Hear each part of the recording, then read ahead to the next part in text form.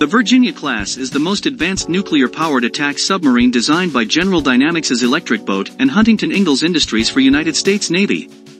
The submarine is powered by an S-9G nuclear reactor delivering 280,000 shaft horsepower or 210 megawatts.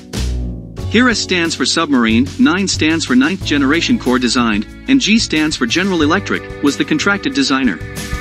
The reactor is designed to have increased energy density, a new steam generator design featuring improved corrosion resistance, and reactor and associated components are to last the life of the ship.